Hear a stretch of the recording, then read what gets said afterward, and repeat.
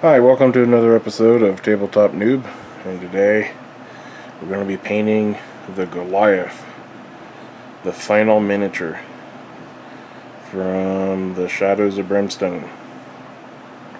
So let's just get this guy done. I'm going to be painting his body with the serpent skin. So let's go ahead and get that started. I actually thinned it down quite a bit, probably more than what I should have, but that's okay.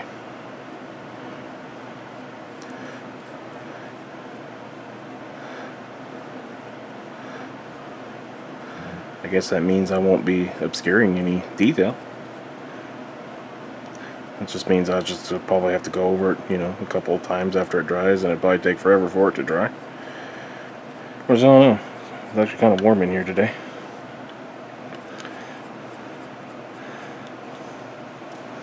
What's that? A dog hair. Using a bigger brush than what I would probably use, just because this would otherwise take quite a while.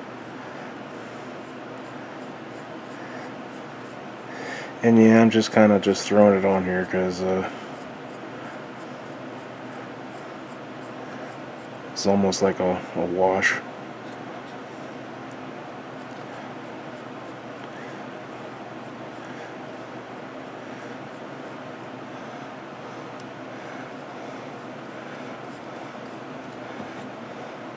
If it pulls up, just kind of move it around a little bit.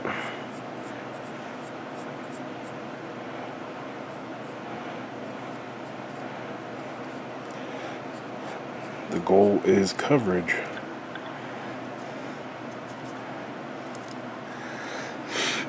So, with this basically going to be the last video of this particular series, I guess I'm going to be moving on to other miniatures to paint. And that other miniatures is going to be another board game. It's going to be the Dungeons and Dragons Castle of Ravenloft miniatures. The funny thing is that at least looking on YouTube, that there are people who have at least started them, and doesn't seem to be too many people who has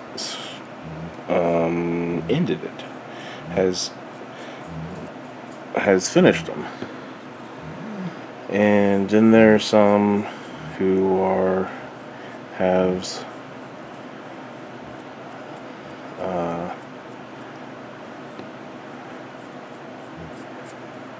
just has a video of like, hey, here's the miniatures and I painted them and this is what they look like.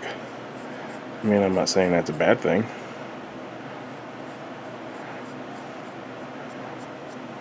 I mean, not everybody is into watching somebody paint miniatures. I mean, I'm into it sometimes. I'll watch somebody paint, and sometimes I'm kind of like, I don't feel like it. And if you hear that snoring, that's my dog snoring. He's apparently he's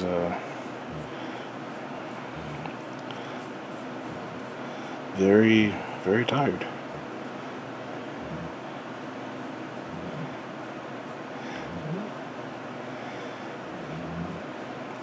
You know what? If I can get this on here fairly evenly, I just might just do one coat and just kind of leave that like it is. It's actually kind of looking kind of neat. It's almost kind of leathery,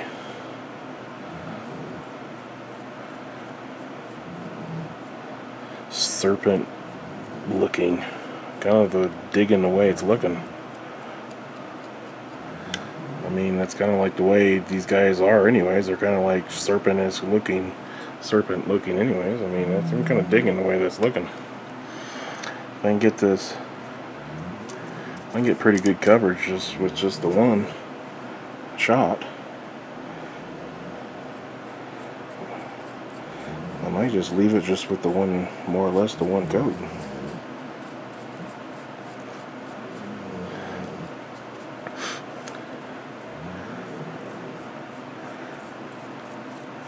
I mean, even though it's a little splotchy, I mean,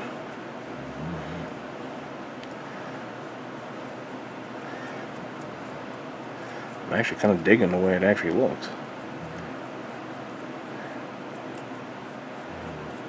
Get his butt.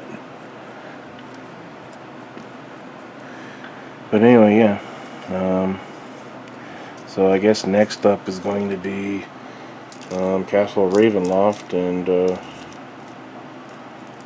I think I want to, instead of doing just nothing but Castle Ravenloft, I'm going to try to break it up with other miniatures instead of doing just all nothing but Castle Ravenloft like I did with this set where it was just nothing but Shadows of Brimstone. I think I'm going to throw in other things here and there, other miniature paintings here and there.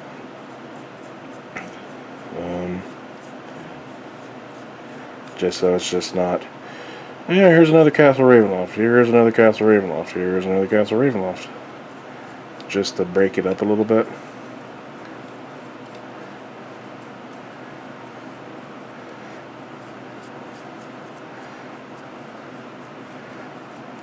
I'm not saying it's necessarily a bad thing. I mean, sure, I mean, I get it done.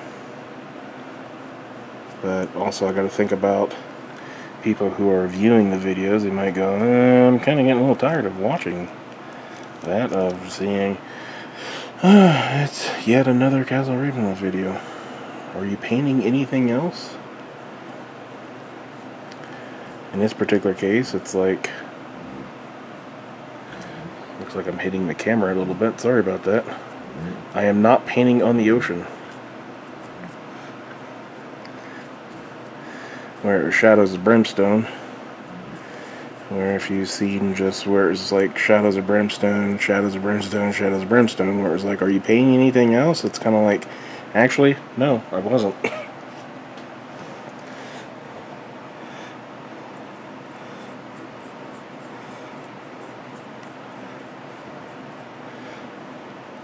Painting around a camera. It's actually kind of difficult. Figured I'd try a different camera angle. And the way my table and stuff is set up, because I got a different setup because I kind of had to for the time being. It's actually not fun, but we'll get through it. I've been in worse situations. I used to be a automotive service technician, and yeah, I had to contort my hands and body and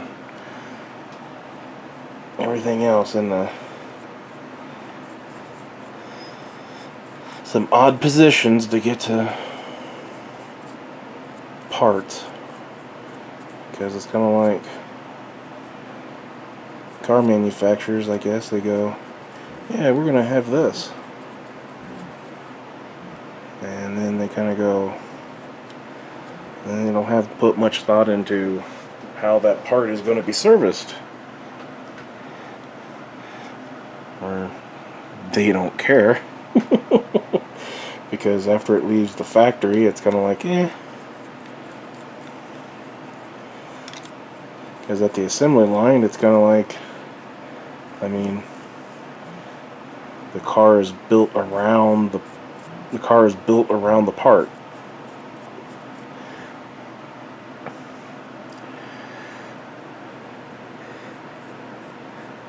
And it's always like some weird part too. And you know, I mean, it's not always like something that you would like.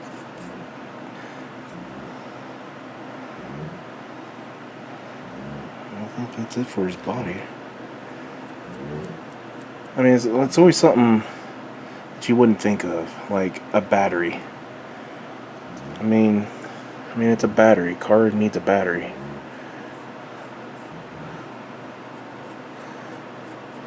It's almost like these cars are built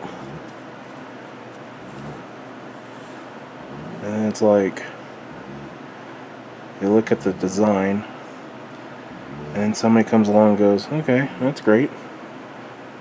Where's the battery? And they go, oh shit. I mean, the battery's been in some dumb places.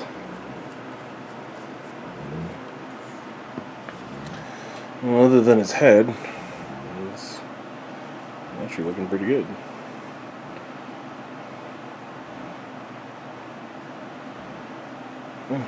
Let's go ahead and do his head.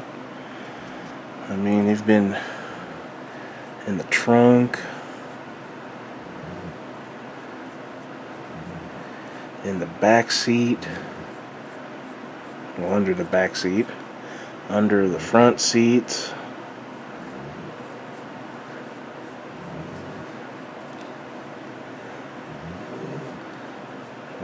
Let's see, where else have they been?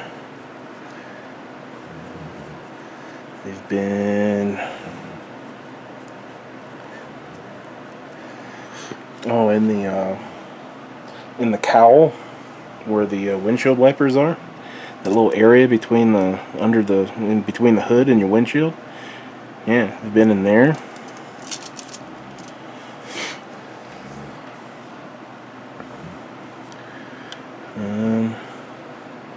Of course, they've been under the hood, and they've been in some weird places under the hood too, where it's kind of like you open the hood and you kind of go, okay, so where's the battery? And you kind of look and you look, and it turns out that it's in a special little box. You have to take the box apart to get to it. Hey, I'm talking to you, Volkswagen.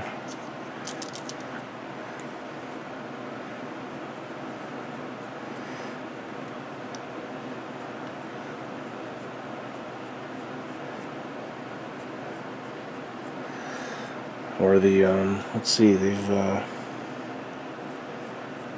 know, the windshield washer reservoir? It's where your windshield washer fluid comes from. Yeah, they've been under those where you had to take the windshield washer reservoir completely out to get to the battery.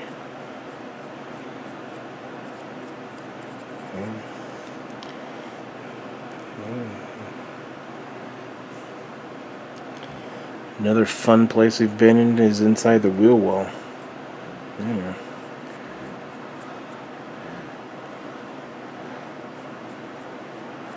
Let's see. I think that'll do it. Yeah, I think I'll just stick with that. I mean, I know it looks a little splotchy. I missed his ear. How the hell did I do that? Here we go.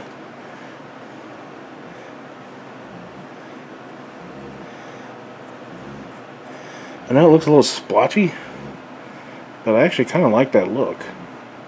Just because it does look a little leathery. It actually does look like actual, like, kind of like serpent type skin. And that's kind of cool. Oh, I missed a spot right there too. Oh, why did I miss that?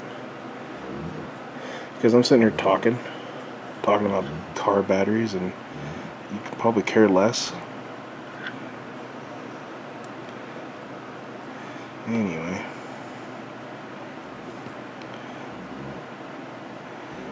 Let's see. I'm going to put a little bit more color through there. There we go. Underneath. Yes, I'm checking out your butt. Look at my butt. Okay. So I'm going to go ahead and clean out my brush. Okay, for the next color, I'm going to be using the Darkstone Purple. And this is going to be his tongue. I guess that's what that is. You call that his tongue? I'd call it his tongue.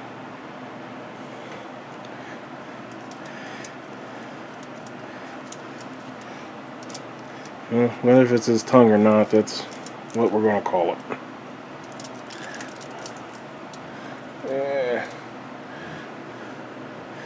we're just gonna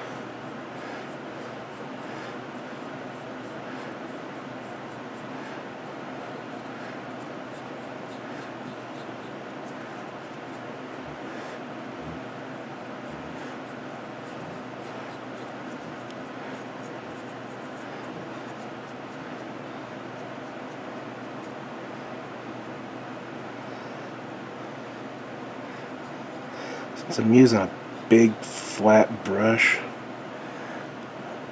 I'm only going to go up to his teeth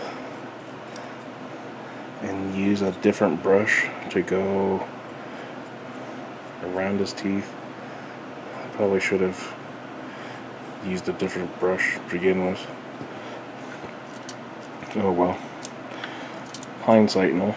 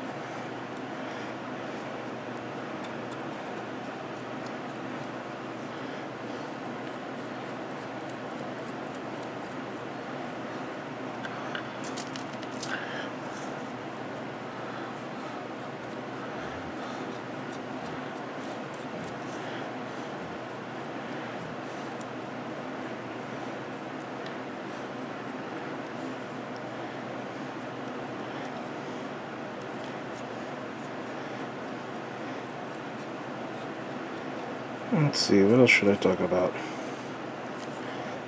Oh, I know.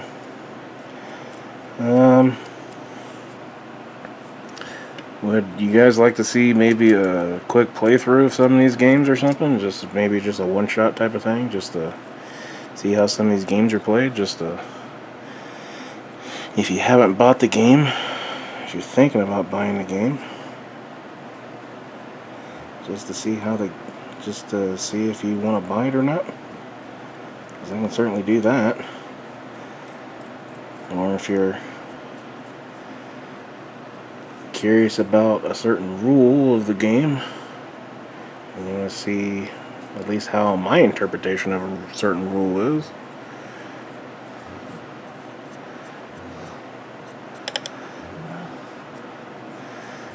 I mean, you know, a channel definitely isn't going to be a let's play type of thing with these games. I still do painting and things, but I mean, maybe I might throw in a, hey, let's play this, let's play Castle Ravenloft, let's play Shadows of Brimstone, let's play this, let's play that. I mean, I don't have a whole lot of board games, I'm just getting started into a lot of these.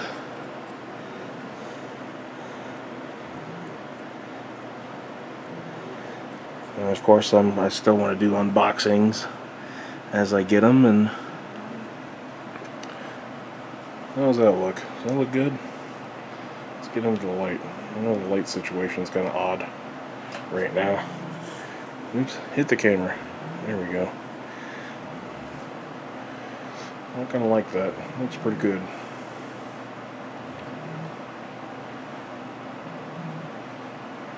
Yeah, I don't think I like that. Alright. Okay. Please forgive the sound of the fan. I'm not sure how well it's picking up on the mic.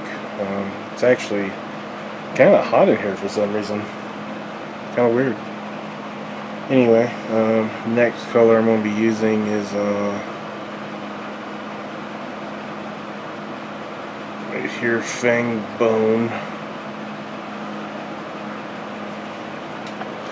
This is going to be going on to the teeth.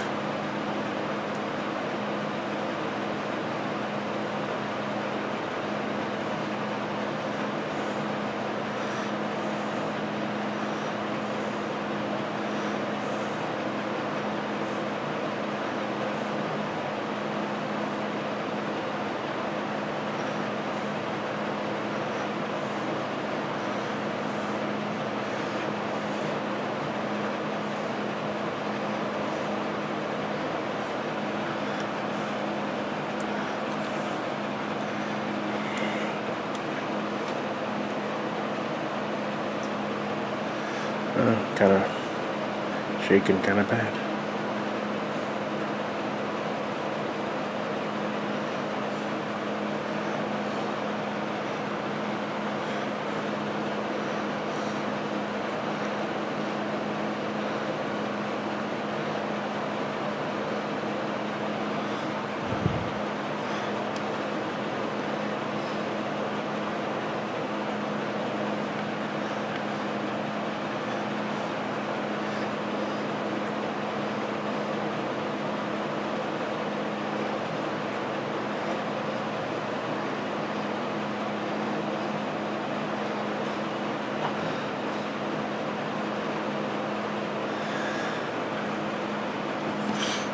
Okay.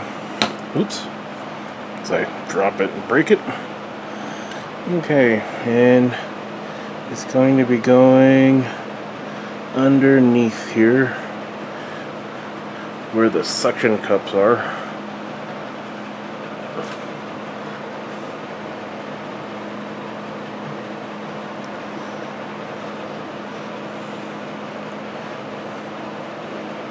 Oops.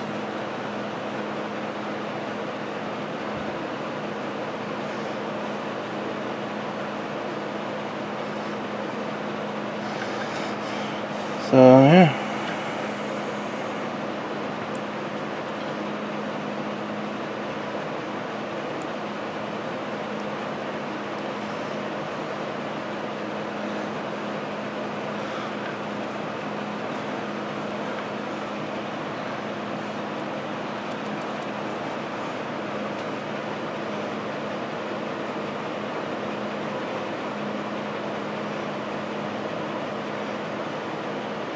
Something I find interesting with my channel is that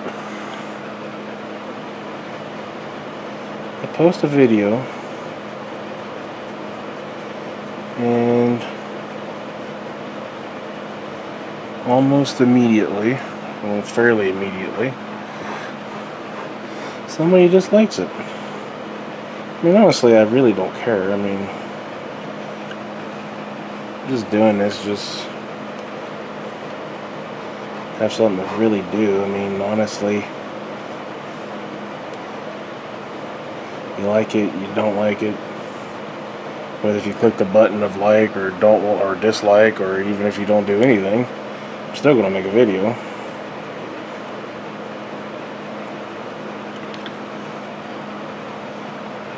And I just find it kind of interesting.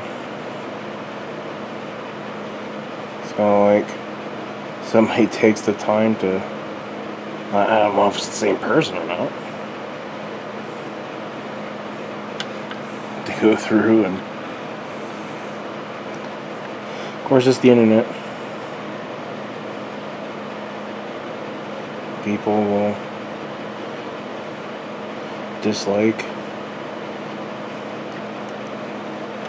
what they dislike for whatever reason. And it's kind of like, oh, whatever. I mean, as far as YouTube is concerned, I don't know if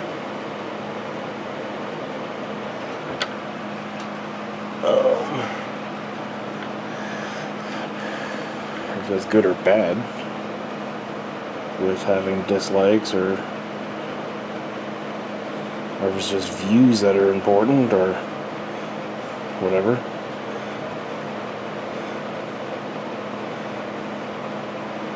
I mean, even if I didn't have any views or any subscribers, it really wouldn't matter. I mean, don't get me wrong, I am thankful for every one of my subscribers. I appreciate it. When I started this channel, I wasn't expecting to have any views or any subscribers. And in fact, last I checked,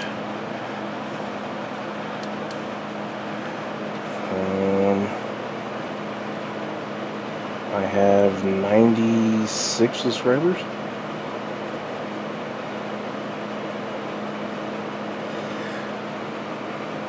And that's really cool.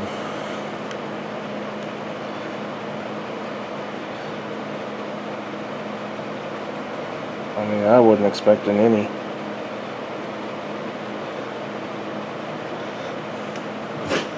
So, oh bless you, puppy doggy. So I'm really stoked. I'm really close to 100 subscribers.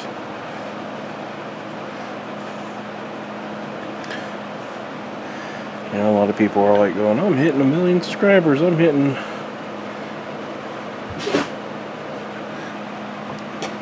You okay over there, puppy doggy? Got the sneezes?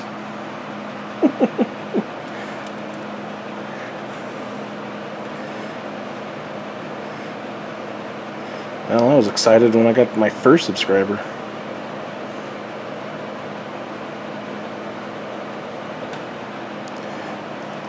If you notice, yeah, I thinned it down a little bit, so it's flowing a little bit better. So it's a little bit thinner. So I'm going to apply this a little bit more on this green that I got here. It was a little thick on the other tentacle.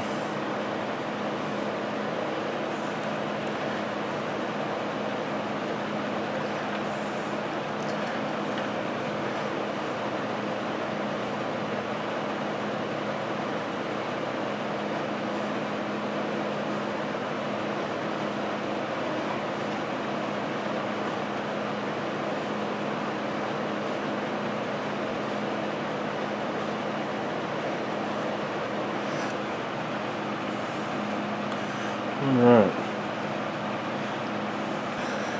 Okay, next I'll be using Cinder Yellow.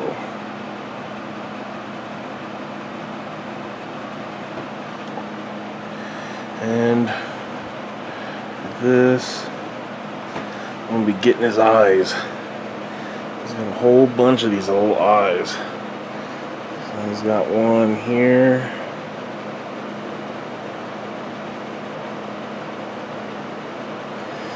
Got one here.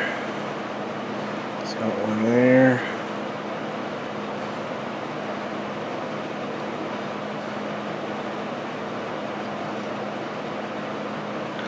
There's a little bit more paint on there.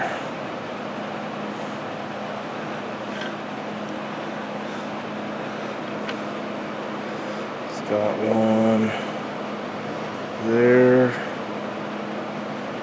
It's got one there.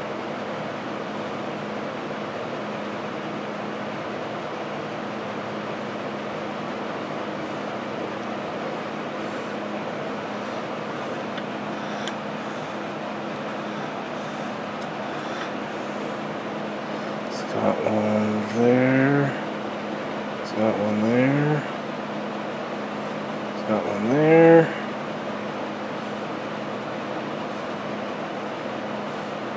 It's got one there. And he's got a great big eye in the center. Wait, I think I'm missing an eye. Yeah, right there. There.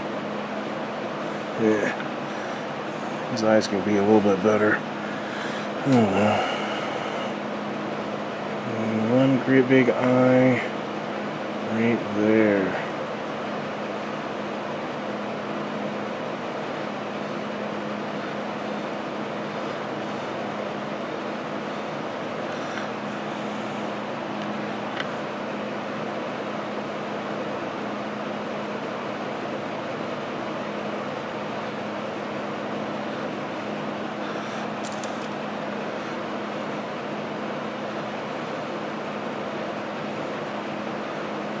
That's not really coming out very well, is it? I don't want too much paint on there.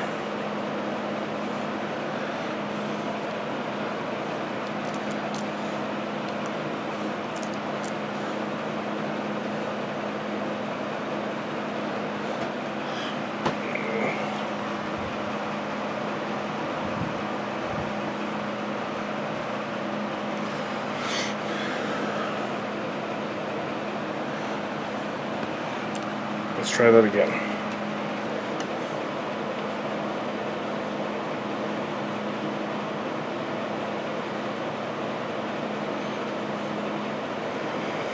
And I think I'm just going to leave it at that. Having difficulties here. And cover the whole thing in dark tone ink. Similar to what I did to these. If you remember correctly in the video I did on that. And for that I'm going to go back to my somewhat bigger brush. I have a bigger brush I can use, but I'll just use this one.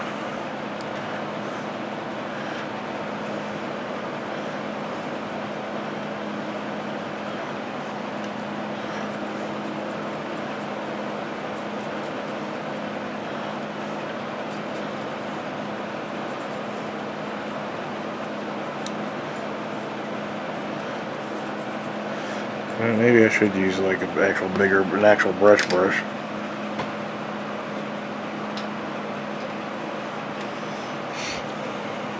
I'm just gonna use like basically this artist brush. I use this brush for like dry brushing and stuff. It just sucked up all the ink I put down.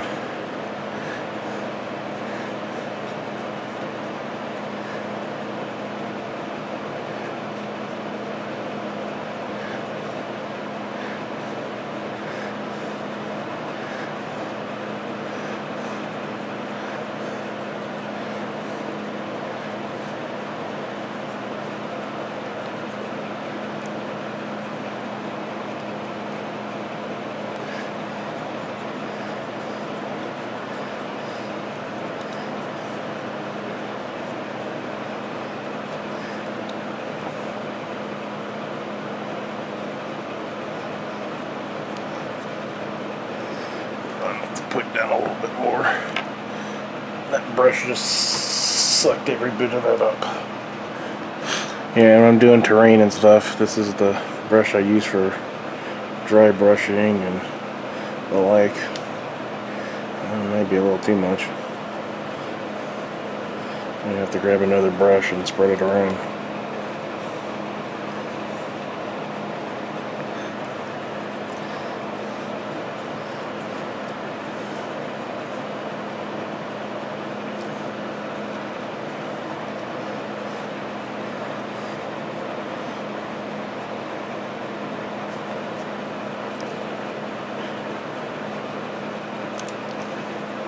Okay, did I get everything? Looks like it. Let me grab this brush here and try to see if I can wick some of it away. It's not working out so well.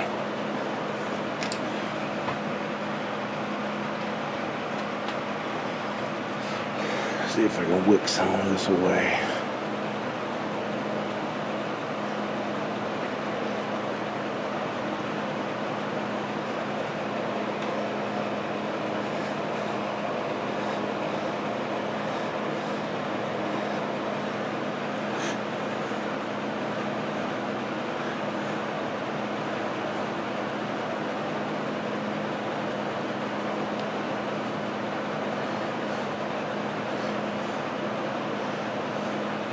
What I'm doing now is just trying to wick some of the excess away and move it around a little bit.